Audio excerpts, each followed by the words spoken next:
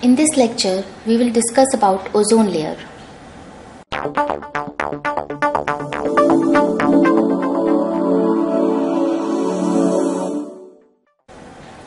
First of all, we all should know what are the main layers of atmosphere.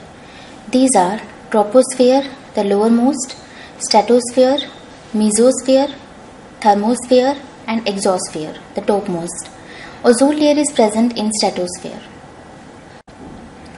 Ozone layer is mainly found in the lower portion of stratosphere from approximately 20 to 30 kilometers above Earth. Ozone layer protects Earth from harmful UVB radiation.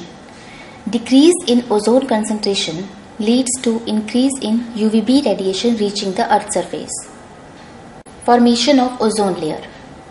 UV radiation splits oxygen molecules into atomic oxygen.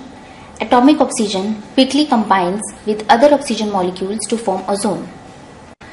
Ozone hole is an annual thinning of the ozone layer over Antarctica, caused by the stratospheric chlorine.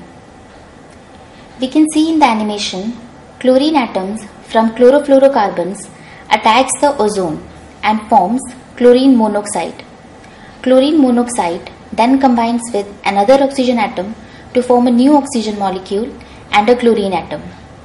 You will be surprised to know that a single active chlorine converts 1 lakh molecules of ozone into oxygen. Satellite picture showing hole in the ozone layer over Antarctica. These are the pictures from year October 1980, October 1985 and October 1990. Ozone depleting substances. These are carbon tetrachloride, chlorine, nitrous oxide, methane, halogens, chlorofluorocarbons. Environmental effects of ozone depletion. Impacts on human health. It includes skin cancer, suppression of immunity, cataracts and other eye damages. In plants, it reduces photosynthesis, kills planktons and reduces the population of fishes. It also increases air pollution.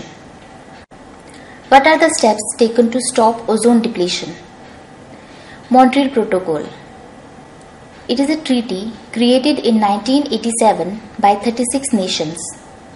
It says cut emissions of chlorofluorocarbons into the atmosphere by about 35% between 1989 and 2000.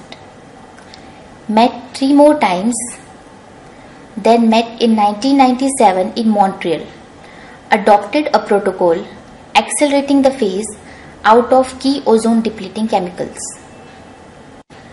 The Declaration of Helsinki, created in 1989, it says majority of nations pledged to phase out chlorofluorocarbons by the year 2000.